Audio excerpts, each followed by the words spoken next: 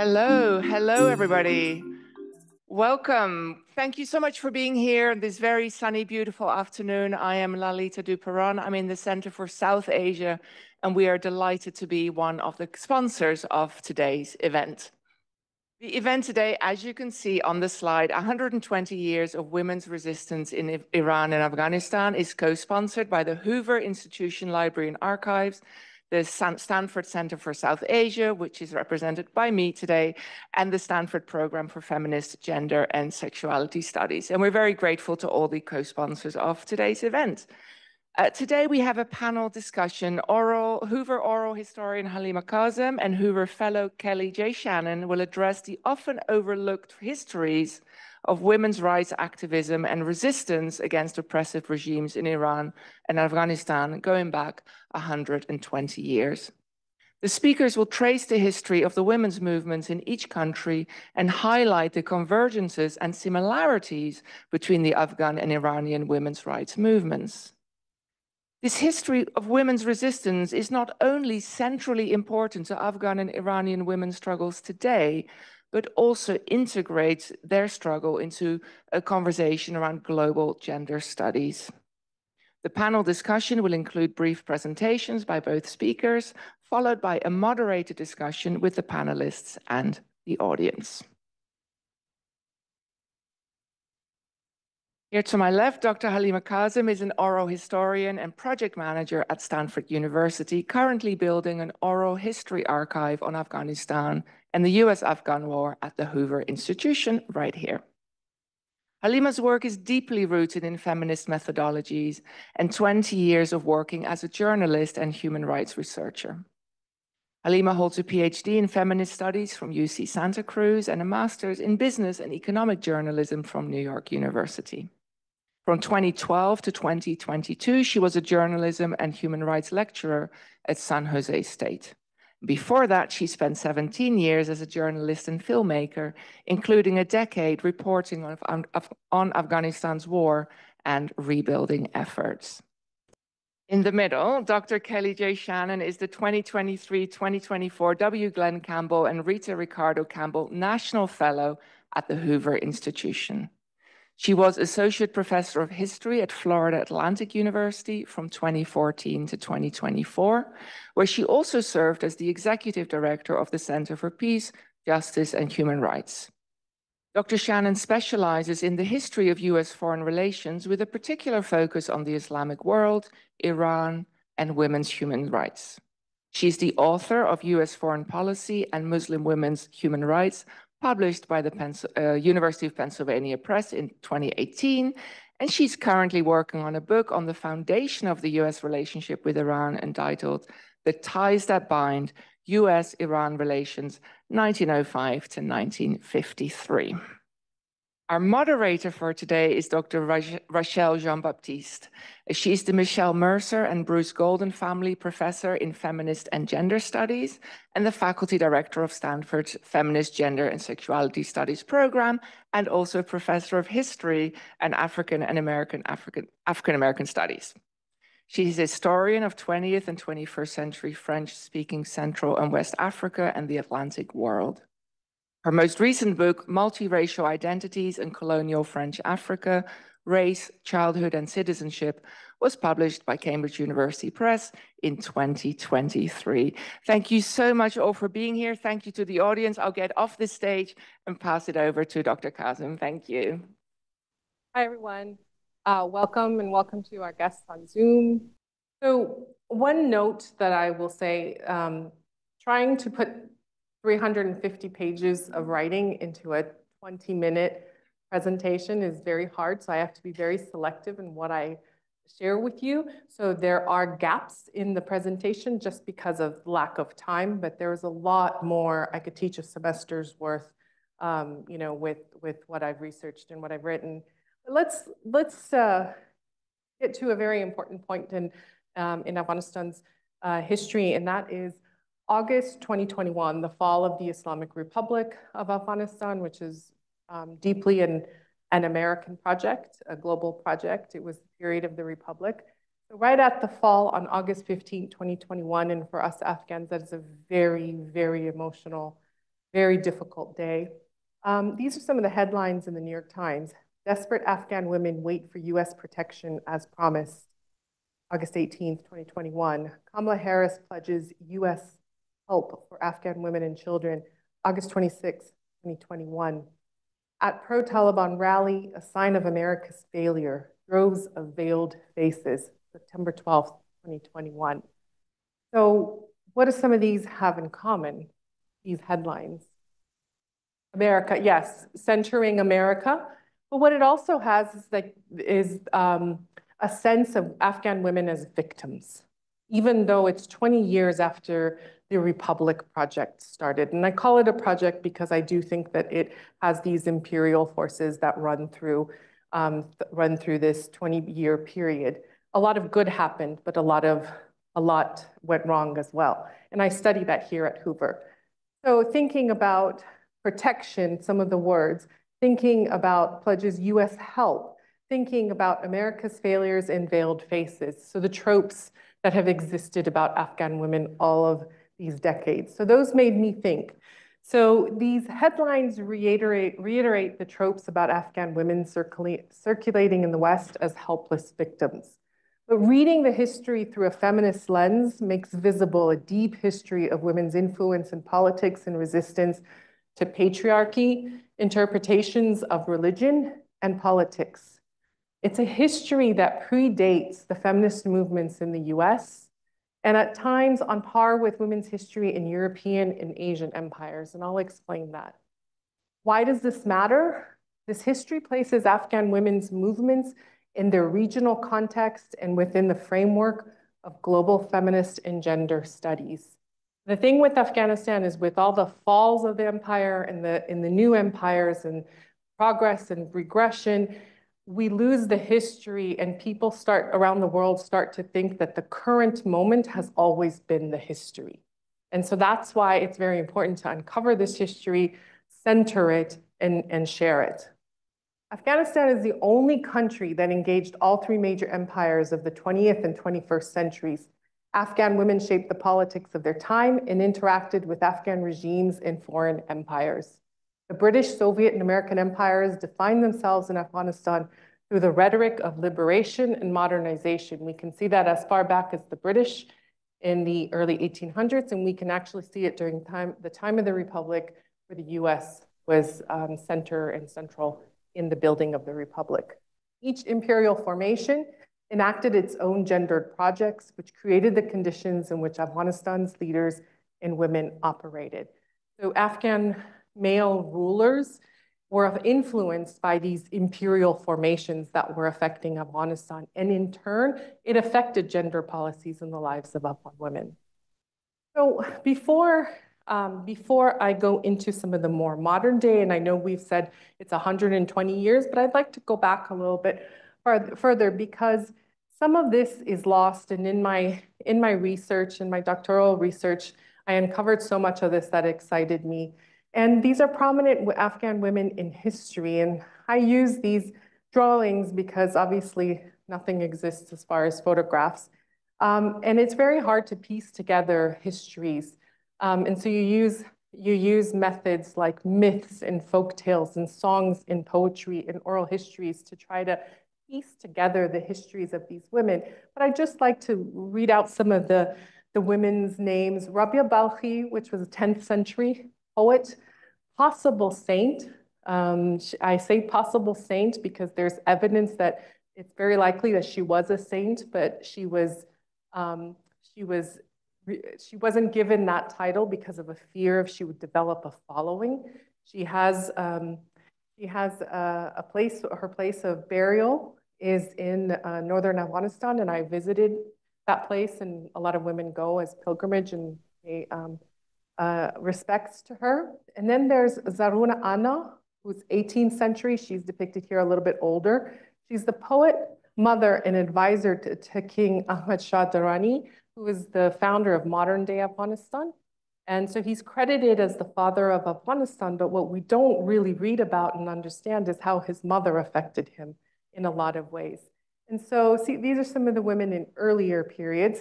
And then I think that the Malalai of Maiwand from 19th century, she's a war heroine. I think she's very important here because she might not be real. She might be an amalgamation of many other women of that period, but she's very central because in the Second Anglo-Afghan War in 1880, the Afghans were losing in Maiwand, in the village of Maiwand in southwestern Afghanistan. And this woman appears on the battlefield and raises what some will say a red scarf or a red flag and captures the attentions of the Afghan soldiers and rallies them and calls them to fight for their homeland. And the Afghans end up winning in the British retreat, losing 1,000 soldiers. So this image here is actually a modern image of a Malalai of Maiwand. And in the back are US trained Afghan troops.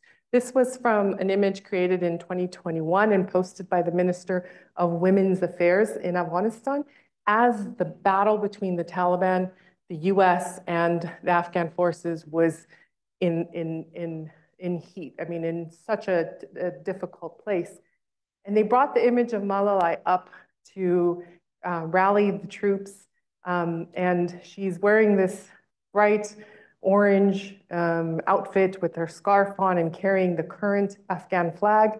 And her image is still strong, and the myth of Malalai still holds. Malalai Yousafzai, the Nobel Prize winner, is named after Malalai of Maiwand, even though she's from Pakistan, but she is Pashtun. So these are some women in Afghan history that have stayed with women all of these years. And as I traveled through Afghanistan, their names came up over and over again in different versions of their stories. And then another area that it's important to point out in the early history of Afghanistan, individual women, mostly queens, had access to power. And so I study them in their lives because it gives us an idea of how they resisted imperial forces, how they resisted patriarchy within the areas of power that they had. Bibi Halima was the lead wife of Abdurrahman Khan, who was in power from 1880 to 1901. She had a lot of power over her husband, who was known as the Iron Emir in Afghanistan and was brutal towards many communities, but she had incredible power. She's up here, and that's an actual photograph of her. And Ulya Azrat was the lead wife of Habibullah Khan, who was the son of Abdurrahman Khan, and the mother of Amanullah Khan, who was the husband of Queen Soraya. So these three women, these were three powerful queens who fought in their own ways. The top two fought in very individual and personal ways for their own consolidation of power and to be put in positions of power. The top two, Bibi Halima and Ulya Azrat, lived as part of harems. But so we generally have this idea in the West of harems as a place where women don't have agency. These women had quite a bit of agency into understanding harems from the Afghan perspective. I do that a lot in my work. But they were trained horse riders, warriors. Bibi Halima would actually launch the troops off if there was a rebellion in the empire and her husband was away. So she would lead the troops. But a lot of this history is in the margins. It's not written in the political history of Afghanistan. Queen Soraya, which is probably the queen that most people are familiar with and know, she was the queen in the early 1900s. She was the wife of Amanullah Khan. She was only one wife. Amanullah Khan did not have a harem, which was very different. And she had the first official office of the queen, the official seal of the Shahzada Khanum. And she opened girls' schools, ran a women's magazine, revolutionary at the time. She went on a European tour with the king and astonished the world as the image of an Afghan woman. I consider her as the first feminist period. So the women before her were individuals, but with Queen Soraya, she marks the beginning of the first feminist period in Afghanistan. And the Amani reforms, Amani coming from the name Amanullah, the Amani reforms to modernize were very strong. She wrote publicly against opinions and edicts of the clergy, citing the Quran and Islamic teachings. She went on tour, on a European tour with the king, and astonished the world as the image of an Afghan woman. Here she is in one of the photos. I think it's in England, I think she was at. And she's not covered. She's not wearing a face. She's wearing a European hat. This is 1928. So for the Queen of Afghanistan to be traveling looking like that, that was incredible and revolutionary at the time. She went to Persia, modern-day Iran, where the women wore the large chadars. They covered much of their faces. Soraya wore the European hats with the thin veil attached to the brim. This was very controversial, and the clergy sent Amanullah a letter asking that as long as they were in the country, that Soraya would fully cover her face. The queen in Persia actually did not reveal her face fully until 1937. So Soraya was ahead of her time there. So first period, 1920, led by King Amanullah and Queen Soraya. And here she is. This is the Illustrated London News from 1928, showing the Afghan queen as seen in Europe. And they were just fascinated with her because she had shattered the image of the Afghan queens. So I'm going to jump forward quite a bit. And like I said earlier, there are other periods in between the periods that I'm presenting here too, but for the sake of time. So a second period I will call out 1960s to 1970s. Leaders such as Dr. Anahita Ratib-Zad and other women who were part of the Afghan communist regime. Developments, there's Soraya Parli Khan, another Afghan women activist at one of the first international conferences that these women attended, which was very incredible for them in the late 60s, because it opened them up to, if we can call them at the time, we can, feminisms of the world, feminists of the world, thinking about what Afghan feminism would look like back at home. So they become exposed during this period to global feminisms, trying to negotiate that with what they're seeing and understanding in their country. So a second period, 1960s and 70s, definitely two movements in between. And then we have the third period in the late 1970s and early 1980s. And this is after the coup, the communist coup happens in 1978, in spring of 1978 in Afghanistan. And there's a group of women who support the changes, obviously with certain class, not as privileged, think that the coup, label the coup as a revolution and want to be part of it. Very valid concerns. And then there's a group that resists the communist regime because of their brutality, and eventually they become more brutal. Then you have groups, radical women's groups such as Revolutionary Association of the Women of Afghanistan, or RAWA, and other groups such as Tajwar Kakar, who is not part of RAWA, but part of the resistance in a different way. Different groups with different ideologies resisting the communism in Afghanistan and the disruption to the society that it caused. This would be a third period of feminism in Afghanistan. And this is Mina, who is the founder of RAWA. She is one of the most incredible women I have ever met in Afghanistan. She's still alive. She's amazing.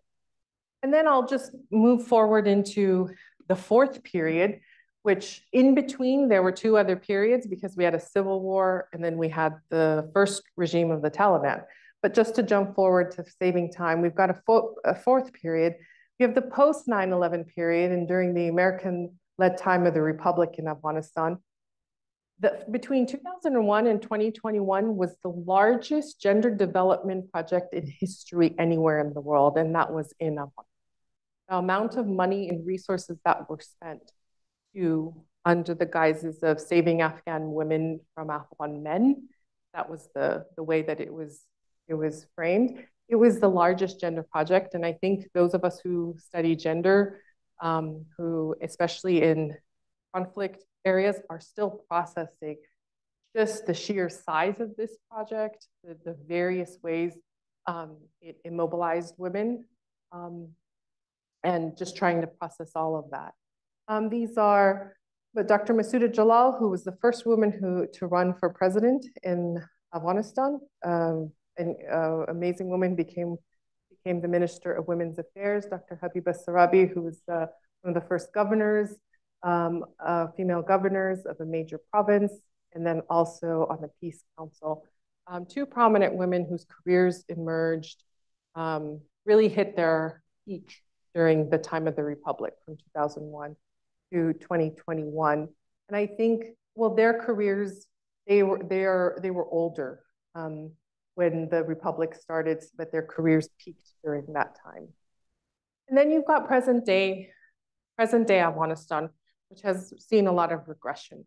And there's a campaign to look at the conditions in Iran and Afghanistan for women as gender apartheid, looking at the definition of racial apartheid and applying that in a way for gender apartheid. So on August 15th, 2021, everything changed for women in Afghanistan. Since then, there have been 70 edicts, more than that. I think it's like 84 now. Orders and restrictions. The Taliban have systematically imposed a set of policies of inequality that impact every part of a woman's life. The things that changed from the time of the Republic: ban on girls' education after grade 6, ban on women working outside of the home, enforcement of strict dress code, ban on being out in public without a mahram, ban on women attending universities, closing all women's baths, salons, and a lot of other restrictions. So this is not the first time women's rights have regressed. One of the reasons the history is not so understood is because the last 120 years, there are periods of progress and then regression. Whereas maybe in some of, so I don't know if we can say that now after Roe v. Wade, you know, but generally in other countries, they trend towards, you know, moving towards progress and not a lot of regression. But in Afghanistan, there are extreme periods of progress and then extreme periods of regression. And that's important to remember. And what keeps me hopeful is I think this is temporary. I think that the women will continue to move forward. And as I say that, we go into a fifth period. That is the current period. After August 15th, 2021, I categorized this, or the part of my periodization project of Afghanistan gender history, is that on August 15th, 2021, with the fall of the US-backed Afghan government and the takeover of the country, fifth feminist period started in Afghanistan. And shortly after August, the chant that was said in a lot of the protests, this is one of the protests on Kabul streets, women protested everywhere, knowing how harsh the Taliban are, knowing this. And what they were chanting was bread, work, freedom. Non-kar azadi, bread, work, freedom. And this predates the women life freedom, but is related. And we'll talk a little bit about how they overlap with the women in Iran and how we're at different points of the state of the politics are different points for women in Iran and Afghanistan, but they're related, they're connected. There's a lot of synergy there. So bread, work, freedom became the call, becomes a very basic call for very basic things that women were starting to really feel that they were entitled to under the Republic, but stripped of during the time of it. So I will leave you with those examples, those periods, and that's a lot of the work that I do is look at periodization, how we can, instead of periodizing or creating periods based on political changes, could we look at how women's resistance kind of flows from one to another on its own. Thank you. Thank you all for coming. Thank you to our co-sponsors, the Center for South Asia and Feminist Gender and Sexuality Studies, as well as the Hoover Library and Archives. And I have to say a special thank you to the Library and Archives because I've spent the majority of my time here this year in the reading room right across the way looking at their wonderful Iranian and Iran-related materials. It's really just a wealth of information. And thank you to Samira Bozorgi and to Jean and the staff at the library who did the heavy lifting to get us in the room today. So when the protest movement began in Iran in September of 2022, I was at lunch. Oh, thank you. I was at lunch with a friend who's in the intelligence community, and he was remarking how surprised he was to see women at the forefront of these protests in the fall of 2022. And I said to him, well, actually, I've long thought that if there's any serious revolution that will overthrow the Islamic Republic in Iran, it will be led by Iran's women. And he was surprised. And I said, well, if you know Iranian women's history, you won't be surprised. So I'm going to walk you through that history today so that you will also not be surprised to see what women in Iran are doing now. Zan Zendagi Azadi. Woman, life, freedom is the rallying cry of the movement that has broken out against the regime in Iran since September of 2022. It began because of the death at the hands of the so-called morality police of a young woman named Mahsa Jina Amini, who's pictured here. Supposedly, she wasn't wearing her mandatory hijab or headscarf properly. And so this state-sanctioned murder was the spark for the movement, but the movement has been about so much more. Protesters have called for social justice, democracy, human rights, and especially women's rights. And women have been at the forefront of these protests alongside male allies who also oppose the harsh oppression of women that has occurred in Iran since the founding of its current government in 1979. Now, just to situate us geographically, historians love maps. We're here in the Middle East. These protests occurred throughout the country. It was a national unity around these issues of women's rights and the repression of all Iranians by the current regime. And of course, you can see that it is neighbors with Afghanistan, and there's a lot of shared history there. Now, the massive protests that began, you can see some photos here, including some schoolgirls in the bottom center flipping off a photo of the supreme leaders. These mass protests have largely died down since the spring of 2023, but it doesn't mean that the movement is over. Iranians continue to resist the regime in multiple and often very creative ways, including women refusing to wear the headscarf in public, despite the passage recently of new laws that impose harsher penalty on women who refuse to veil. So this movement builds on well over a century of Iranian women's rights activism at home and internationally. Iranian women today are descendants of generations of women who have fought hard to claim their rights. So I'm going to briefly lay out this history for you to situate the current movement in its historical context, but of course I cannot do justice to this history in 20 minutes. So like Halima, I've thought about periodization, but it's a little messier than the Afghan version. Iranian women's activism has often ebbed and flowed in concert with changes in Iran's political situation. And you can see from the slide here, there were many. Iran's political history in the 20th century is very complicated. So I'm going to give you a simplified narrative of this. But just I want to say that you might have heard of waves of feminism often discussed regarding women's history. But that's very US and Western European centric. The first wave of the US is the 19th century to the passage of women's rights to vote in 1920. And so on and so forth. But there's long been a history in Iran as well, but the ebbs and flows, the crests of the wave and the recession of the wave have happened at different times than in the West. So while there were individual women who called for women's rights in the 19th century, most historians agree that the movement for women's rights began during the Iranian constitutional revolution of 1905 to 1911. That revolution was the Islamic world's first mass pro-democracy movement.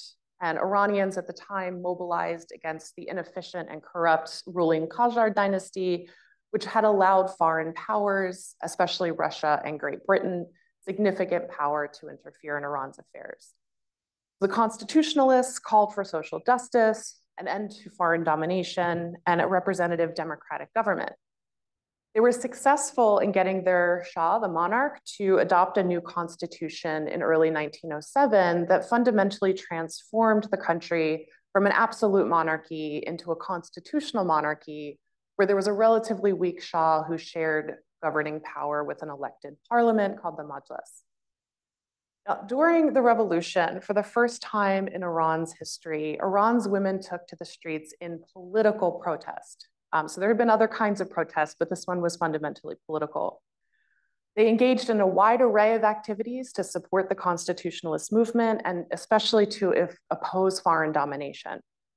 These women marched, they raised money, they demonstrated, they formed secret societies, wrote letters to newspapers, founded the country's first women's periodicals, organized boycotts, carried pistols, and even sometimes engaged in violence or threatened violence, which I'd be happy to talk about in the Q&A.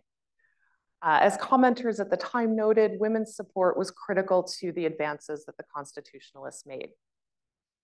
Now, as often has been the case when women are participating in social and political movements worldwide, in fighting for the rights of their country, Iranian women came to realize they needed to fight for their own rights because they lacked rights in their society. Iranian women at the time were second-class citizens in most areas of life, and even teaching a woman to read in certain circles was socially taboo. Now, women's constitutionalist activism in and of itself could be seen as a claim for women to be seen as political actors. That this was an unprecedented foray into the political realm. They were staking their claim to being, Iranian citizens. But there were some courageous Iranian women constitutionalists, mostly literate women, who went further and began to articulate a feminist argument for their own rights as women, especially because the new constitution in 1907 did not grant women equal rights and explicitly denied them the right to vote.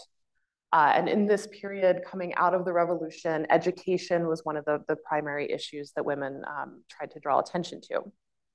Now, this movement that began during the revolution continued well after the revolution ended in 1911 with an invasion by Russia to crush the constitutionalists. And so this largely operated through women's periodicals and underground societies until feminism in Iran began to mature in the 1920s. And so the period after the end of World War I, which I will say was very devastating for Iran, opened up the political possibilities for all Iranians. And Iranian women seized this opportunity to continue to push against very significant conservative forces and call for their own rights. And so women start to create a space for themselves. And the international context of increased women's rights activism worldwide was also important to this movement. Iranian women watched with interest what women elsewhere were doing. It gave them inspiration, it gave them confidence, and they were in conversation with women's movements in other countries. They were especially interested, and if you look at feminist periodicals from the time, you'll see that they're really especially interested in the successful movement for the right to vote in the United States and Great Britain. And they're especially interested in feminist movements in Turkey and Egypt at the time, which were leading the way in the Islamic world. So during this period, the late 1910s and early 1920s, Iranian women advocated for women's education, voting rights, economic independence and employment, healthcare, the right not to veil, and other things. And they condemned practices they saw as harmful, such as child marriage. Now, they did this in women's periodicals that they founded in this period.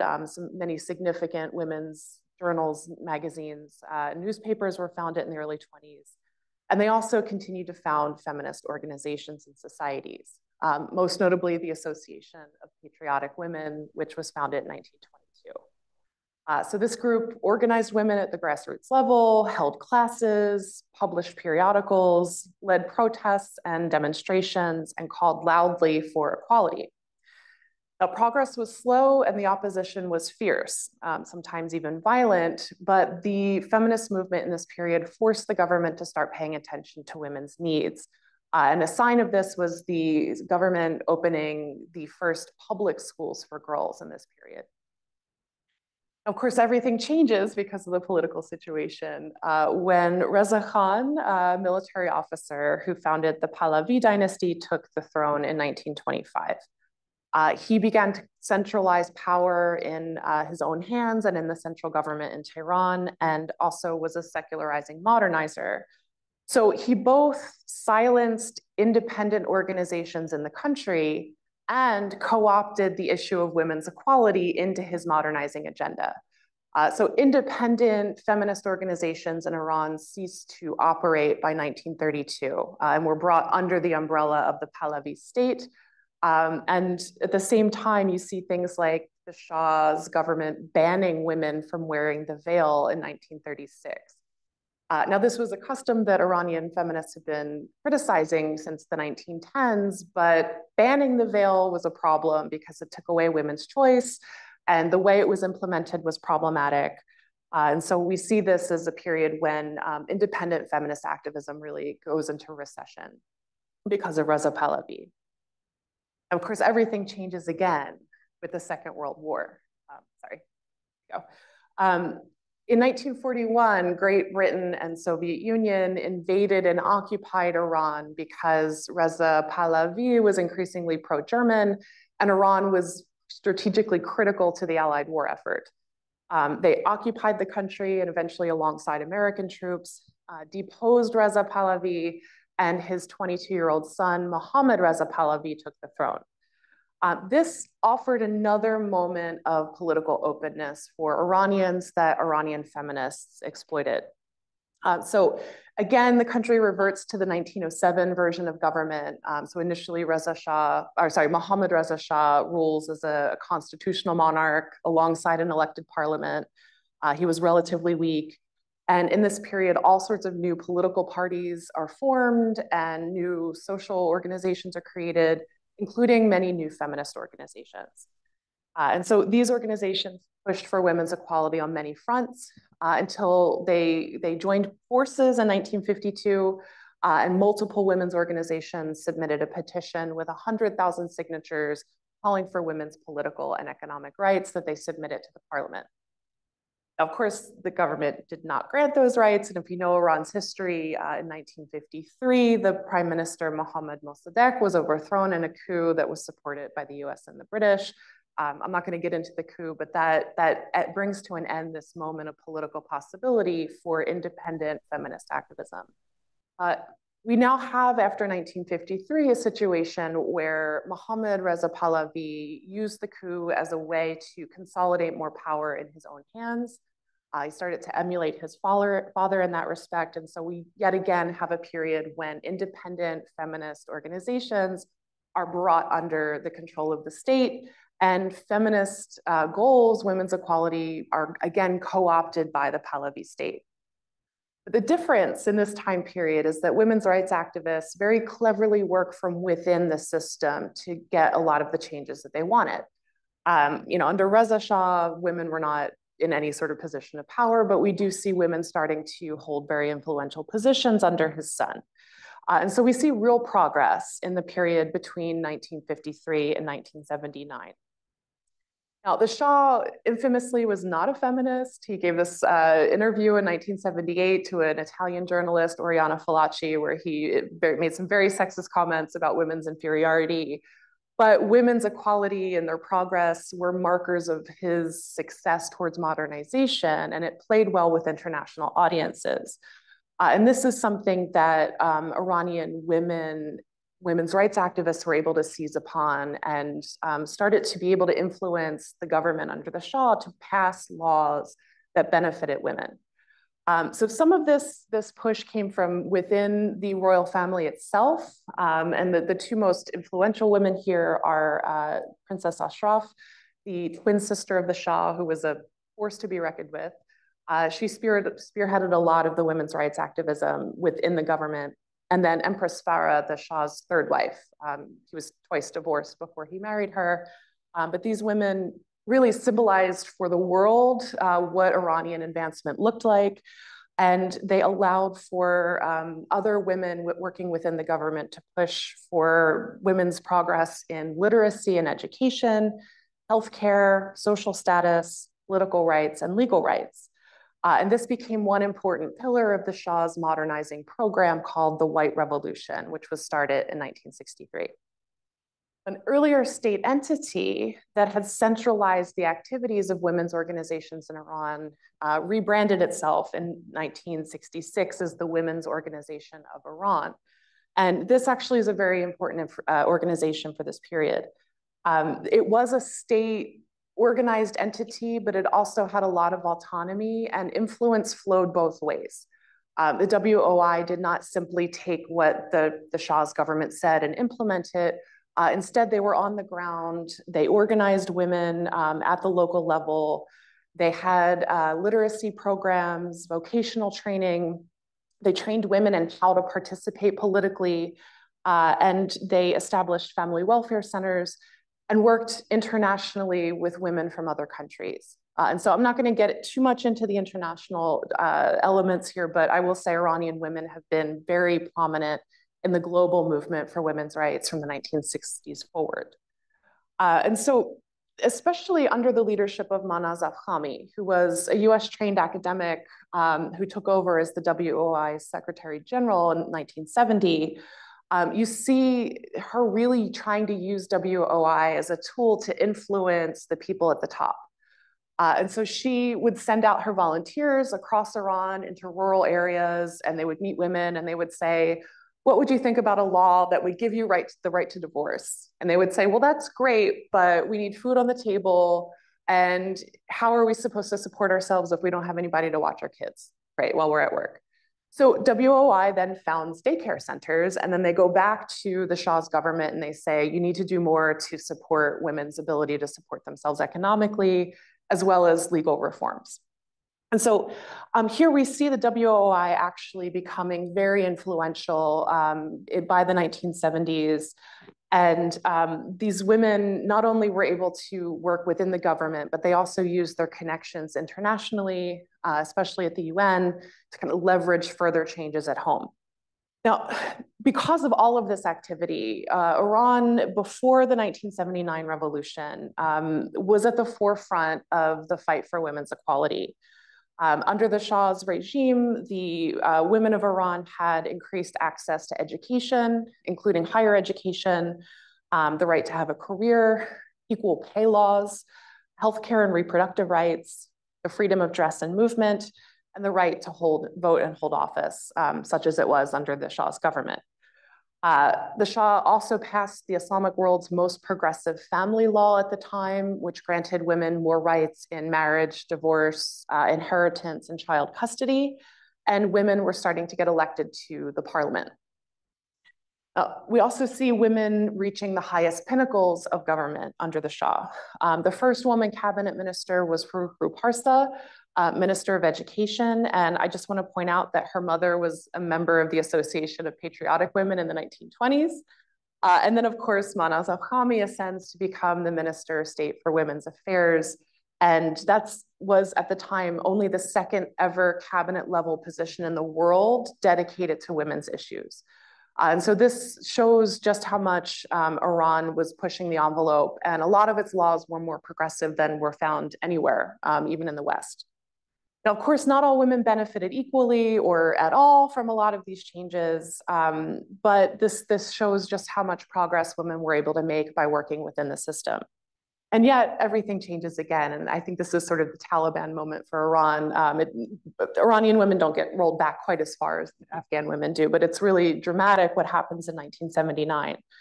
And so women, for various reasons, a lot of women did participate in the revolution against the Shah. Some began putting back on the chador, which is the traditional form of veil that you can see in the pictures here. But it's important to note that it was a political symbol. It symbolized resistance against the Shah. It didn't necessarily mean that these women would have supported compulsory veiling or that they intended to continue to wear this after the revolution. And there were a lot of different Iranians with many different visions for what their country should be who joined together in the revolution to overthrow the Shah. Unfortunately, it was the Islamic fundamentalists led by Ayatollah Ruhollah Khomeini, who is pictured here on the left, who were able to seize control and turn Iran into the modern world's first theocracy. So despite the fact that women had participated in the revolution, one of the first things that Ayatollah Khomeini wanted to do when he seized power in 1979 was roll back women's rights. In March of 1979, he declared all women must wear the headscarf. In response, the tens of thousands of women took to the streets and protest across Iran for days, in cities across the country until Khomeini was forced to rescind the declaration.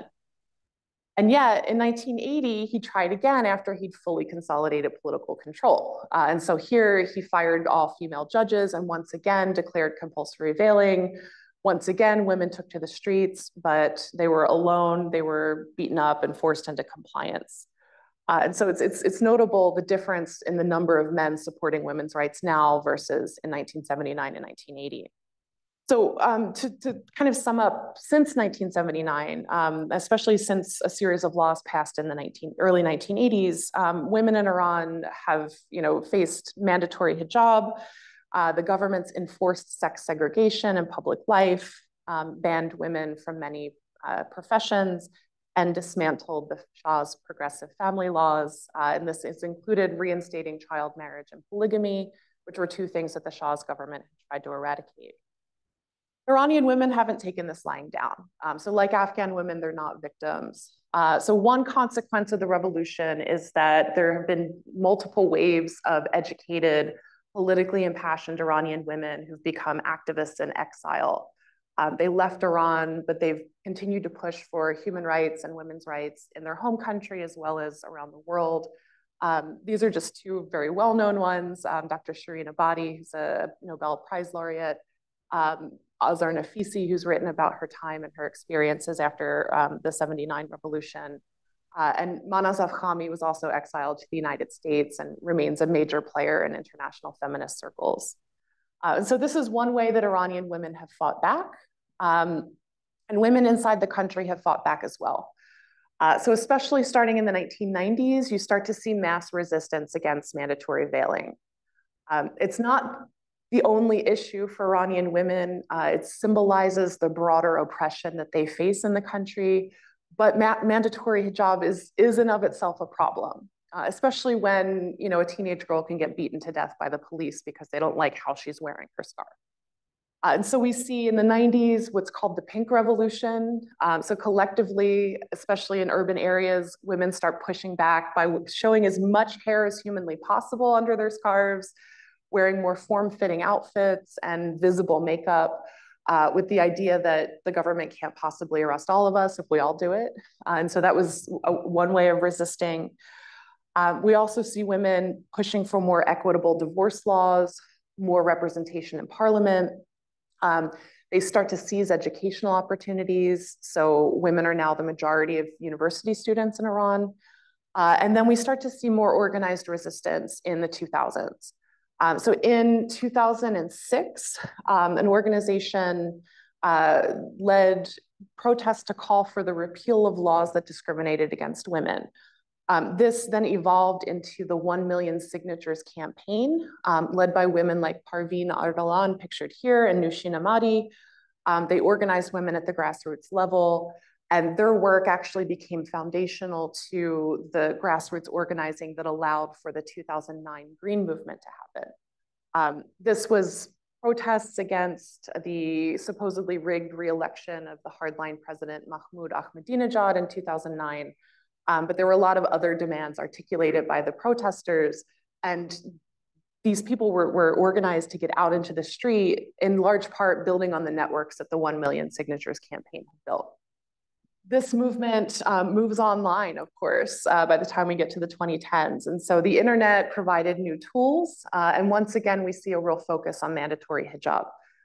So in 2014, Mahsa Alinejad, pictured here with the flower in her hair, top right, she started a thing called My Stealthy Freedom, where she encouraged young women to take off their headscarves in public and post photos of themselves online. And so the two bottom photographs here come from that site. Later in 2017, young women started wearing white headscarves on Wednesdays to protest compulsory veiling. And then a young woman named Vida Movahed climbed up onto a utility box on Revolution Street in Tehran took off her headscarf, waved it on a stick, which is pictured here on the left. And this inspired other young women to do the same afterwards. And so they became known as the Women of Revolution Street. Now, the government has cracked down brutally on all of this, especially since the election to the presidency of Ebrahim Raisi in 2021. And of course, we know he just died yesterday in a helicopter crash. And so women have faced significant repression. They remain defiant in the face of this repression. And the movement that they've started since 2022 has evolved away from earlier movements that have called for reform of the Islamic Republic. And instead, now they're calling for the overthrow of the regime itself. And so if they succeed, this might become the world's first feminist-led revolution. Women alongside men are calling for women's rights. They're calling for human rights, secular democracy. I think it's going to be a long process. And I think what we're witnessing right now is the struggle for the soul of Iran, a struggle between autocracy and freedom, between patriarchal oppression and feminist liberation. And of course, I hope freedom wins. Then Zendegi, Azadi. Thank you. 2 minutes. I know undoubtedly there are many questions in the audience and on Zoom. I'll just do very brief comments. So thank you for these really rich presentations that really resonate with some of the work that I've done in West and West Central Africa, and most recently Haiti, that really provide these complex, as opposed to flattened histories, what we may call the global South. So from both of your presentations, I've gotten three takeaways. The first is that women's histories are not a side story or side histories, rather they are central to how societies, states, nations have conceived of daily life, personhood, peoplehood, and also governance. So that to a certain extent, women's histories are histories and also human rights. The second takeaway is this idea that this concept called women's rights is also not uniform. You've told a history rather of varied tactics, demands, and also conceptions of what is rights. So again, a very complex history here. The other thing that's really fascinating is how radical women's groups, to use your terms, Halima, have been really at the vanguard of defining, or I should say resisting, varied instantiations of oppressive governments. So again, this idea that women's rights are not side stories, but really central to how societies can define freedom. So in terms of thinking about current comments, currents, I should say, so Kelly, within the past 48 hours, how do you think the death of the president and foreign minister are going to inform both the women life freedom movement and also state response to it? And then Halima, you talked about how in 2021, there's very much a sense that breadboard freedom is not over in spite of the Taliban's repression. So I'm wondering if you can catch us up to speed of what resistance looks like today. And then we'll open it up to the audience and alternate between the audience and Zoom. Okay, just to be very quickly, I don't think that the death of Raisi is going to change things much in the short term, especially regarding the presidency. So the first vice president, the main vice president, Mohammed Mokhbar, will be the interim president until there are new elections held within the next couple of months. Those are likely going to be very low turnout elections because the parliamentary elections in Iran that happened earlier this year had very low turnout because they're not democratic. And the Supreme leader, Ali Khamenei, he has created a situation where only the most hardline candidates who align with his vision are even allowed to run for things. Now, Arash Azizi, he's a great historian and journalist, wrote a piece yesterday about how he thinks the Speaker of Parliament, Mohammad Ghalibaf, will become the new president after the elections. But we're likely to see another hardliner as president. Where yesterday's helicopter crash really does have an impact is it has to do with the succession of the supreme leader. So Ayatollah Ali Khamenei, the current supreme leader, is in his 80s. He's in poor health. There's been a lot of speculation about who will succeed him, and Ebrahim Raisi was said to be the front runner, the likely pick for next supreme leader. And Raisi was probably one of the people in the regime with the most blood on his hands, among a group of people who have a lot of blood on their hands. With his death, that opens up a big question mark. Who will be the next supreme leader? Ali Khamenei's son, Mojtaba, wants to be the next supreme leader, but his father has said publicly he doesn't want to start a dynasty. And so who will be the next candidate then? And so I think this moment when Khamenei finally passes away and there's this struggle for power among the next person who wants to be supreme leader, this could offer an opportunity for the anti-regime movement to exploit. If there's not unity around a central figure, if there's an element of chaos, this could be very useful for people who want to see a different kind of Iran. And as far as the resistance in Afghanistan, it's very dangerous. The street protests are, there are fewer of them. They're very dangerous because of the surveillance state that the Taliban have created, and they will go after and arrest not just the women themselves, but the brothers, the fathers, to remove the breadwinner from the family, which puts a lot more pressure on the family. But they've also detained dozens, and we think because there's no accountability, Amnesty can't go into the prisons. There are probably dozens, even maybe hundreds of women still detained, being tortured in the Taliban prisons. So it becomes very hard to resist in the ways that the West recognizes resistance. So resistance, what does it look like at this point? They look like reading groups where women get together to read on their own, to educate themselves. Maybe it's soft resistance in that way. It's to continue pushing back against the education bans, because now we're coming up on almost 3 years that girls after the 6th grade can't go to school. So how quickly will you drop off on women, female doctors, nurses, any kind of profession that's needed in the future?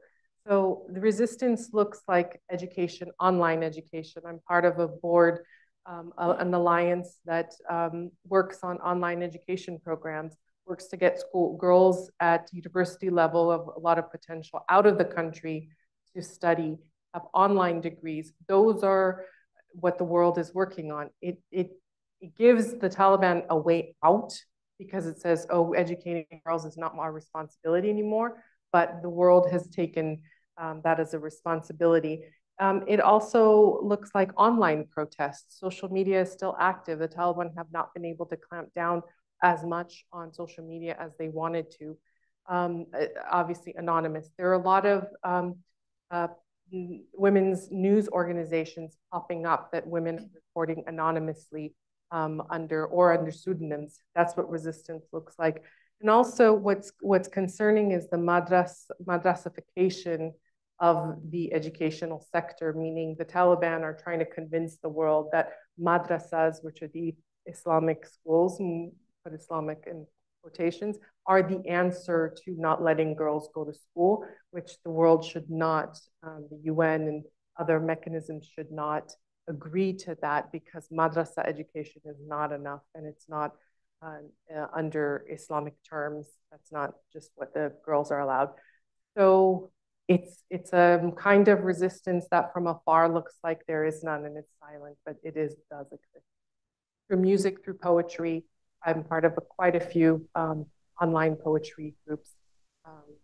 The women are really expressing themselves. Because we only have 15 minutes left, let's just try to get as many questions as possible. There's a mic going around, and if I see 4, and then maybe all 4 people can ask their questions. So Thank you. Thank you very much for fascinating talks. I wanted to ask if both of you could say something about the women's movements in the early 20th century and what the women tended to base their claims for rights on. Did they draw at all on, Western writers and thoughts? Did they talk about maternalism, or, what was it, or did they just ask for rights? What was was there something from their, their own cultures that they put forward as the justification? Early 20th. Correct. In Iran, you actually see a wide variety. It was a very diverse society, many ethnic groups, many different kinds of, it's majority Shia Islamic, but there are other religious minorities, tribal groups, city folk. And so women from the tribal groups, for instance, had historically been more independent, and they rode horses and shot guns, and some of these women armed themselves to fight for the revolution. And then you have other women who were literate, who were educated, either in schools run by Western missionaries, including American missionaries, or private tutors. And some of them are using language that's very similar to what you see happening in the West at the time. But a lot of these women, especially the women who weren't educated, who are out there marching in the streets, they're talking about the rights of their country to be independent. And then they're saying, and we're citizens of this country, and we can't go to school, and we can't vote for this new parliament. And so we need rights too. And so it's a lot of it is this coming to that realization on their own, like women do in other contexts. Going forward, 1910s, 1920s, there's a variety. So some women frame their call for rights within an Islamic context, looking at Islamic texts and saying, women in Islam historically were allowed to be educated. There were these prominent female figures in Islam, including the Prophet's first wife. And, so they draw on these examples to make a religiously oriented claim. But then there are others who really ground their arguments in secular concepts, especially in the 20s. And these women that were pictured in the Patriotic Association, they're more secular oriented and more Western oriented, but they're also drawing on concepts that women in Egypt and Turkey were using at the time too. So there's this sort of global conversation that they participate in, and you see shared ideas and shared language. As far as Afghanistan, early 20th century, you're really looking at Queen Soraya's period, and she leads that first feminist movement. And she's influenced because, her mother was Syrian, I believe, and born and grew up in the Ottoman Empire. And she was influenced by women and feminists in different places, Soraya. And, Halida Edeb, who's a Turkish feminist of that period, influenced. It's possible that influenced her father. Her father was a very well-known journalist and poet. Their paths may have crossed. She might have come across. So she's influenced on a global level in bringing in those feminisms into Afghanistan and trying to contextualize them in that space. But for the most part, there's a huge divide between the middle class, privileged women, elite women, and then the rural. Is there, among young people in Afghanistan, anything like the widespread disillusionment with religion that we see in Iran? We maybe just have everyone ask their question and then they'll respond.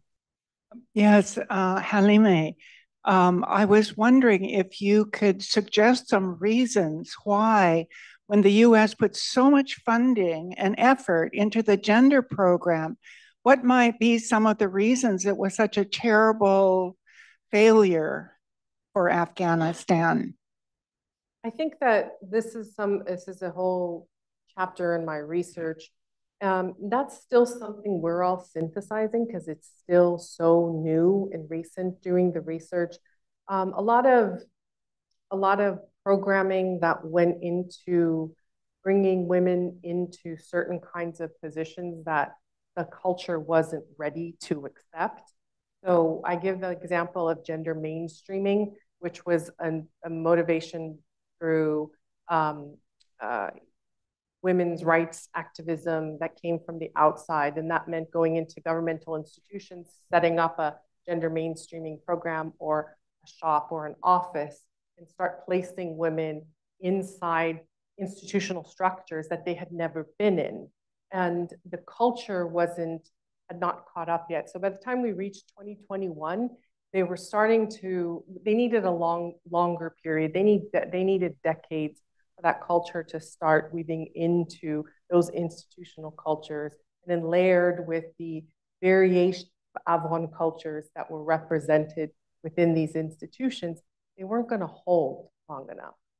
They weren't holding long enough. And the project of the Republic, as we say, the 20 years, needed a lot more, needed 60 years to actually ingrain into that culture. probably one small example of many, many more that people who are studying the period of the Republic and gender are starting to look at. Oh, as far as widespread disillusionment in young people in religion, I don't think we see that as much in Afghanistan, but definitely in the kinds of interpretations that the Taliban have pointed out to. I think we see a lot more resistance to that this time around than we did the previous regime from 96 to 2001, because more people have been educated and trained and seen the development in different Islamic countries. So I think it's the interpretation, not necessarily Islam itself. Can I just thank you both for your excellent presentations? I thought they were just outstanding. Thinking about perhaps less Afghanistan than Iran, after the Green Revolution of 2009, 2008-9, where there was a sense that the United States and the West more generally didn't help women at that time. Is there anything that the United States can do to help foment reform in Iran in particular? It might be a bit early, as you're saying, for Afghanistan, but in Iran. And what would you suggest that some United States administration do to help them? Yeah, you mentioned it actually a little bit, that there are 60 or 70%, there are 60 or 70% of the students in the Iranian universities are female. And there are actually more PhD students, female PhD students, than male PhD students. This is not the way that it was during the Shah's regime. Actually, the number of the students were probably maybe 3-4% of the university students. So I mean, this deserves a little bit of attention and analysis that how this happened. If we have such a Islamic revolution or Islamic government that represses the women, but at the same time we see these, which contradicts. To answer your question, Serge, my cousin visited Iran last year. He lives in Canada. Europeans are selling mass weapons to Iran to make money. The West has no interest changing the regime. Iranians have to do it. I'll ask, we had some good questions online, but one is, I know, Kelly, you spoke to the role of the diaspora, and since we have many from both Afghan and Iranian diaspora in the room, how has the diaspora helped strengthen the feminist movement within both Iran and Afghanistan? Speaking to that a little further. All right, it's a lot to cover. Alexander, your question is like a whole book. I will say, I don't think that any administration, regardless of party, should be talking about going in and enacting regime change. To agree with your point, the US is very bad at that. And any new government post-Islamic Republic will have to come from inside Iran in order to be legitimate. But there are things that could be done to help the Iranian people. Just a few, actually paying attention, keeping a sharp eye on what's happening in Iran, and continually talking about the human rights abuses, creating pathways for resources to get to anti-regime dissidents, because sanctions, it's very difficult to get them resources, but something like a strike fund would help tremendously for Iranians planning further action against the regime. Internet access that can't be tracked by the regime, and people are using Starlink, but that is not secure. There are other ways. I'm not going to get deep into it because some of it there are confidential conversations happening in DC, I'll say, based on how best to help the Iranian people topple the regime themselves. But I do think that the regime is vulnerable. It's never been less popular at home, despite how increasingly confident it's acting abroad. Regarding women in the universities, you're right. I mean, women were just starting to really go to the university before 79 and in noticeable numbers. Post 79, the regime, they barred women from studying certain subjects, and they separated men and women in universities, but they did not ban women from going to school the way the Taliban did. And so I think increasingly Iranian women recognize the power of education, and they seize that opportunity themselves, and they recognize if they get that degree, that gives them opportunities that not having a degree would. And actually you see women are the majority of STEM students in Iran, for instance.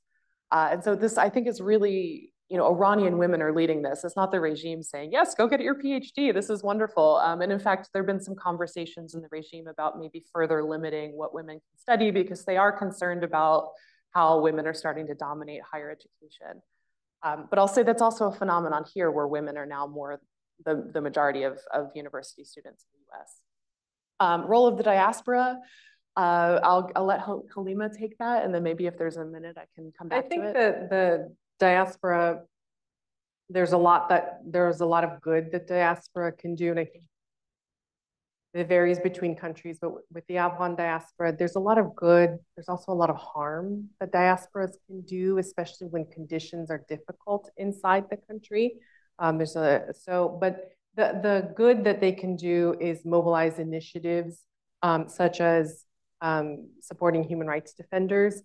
So in Afghanistan, with the feminists and the protests, and many women left. They had to leave when they were women's rights. They were very recognized women's rights defenders during the Republic, very much afraid that the Taliban would sweep through and pick them up right away. So I understand their concerns. But now there's this new front line that's emerged.